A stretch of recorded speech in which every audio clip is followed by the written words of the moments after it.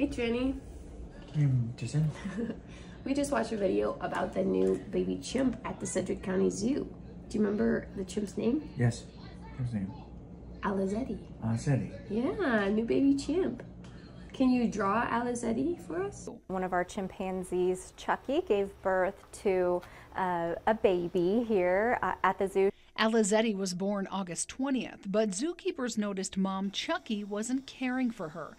They stepped in and are now giving her round-the-clock care. And they're caring for baby the same way that a mother chimp would. The team will keep Alizeti until she's around 2 months old. Then they hope she's strong enough to go to her foster mom, Sukari, who has never been able to have a baby of her own. Keepers say she has exceptional maternal instincts. Thanks, bud. Thanks, Jason.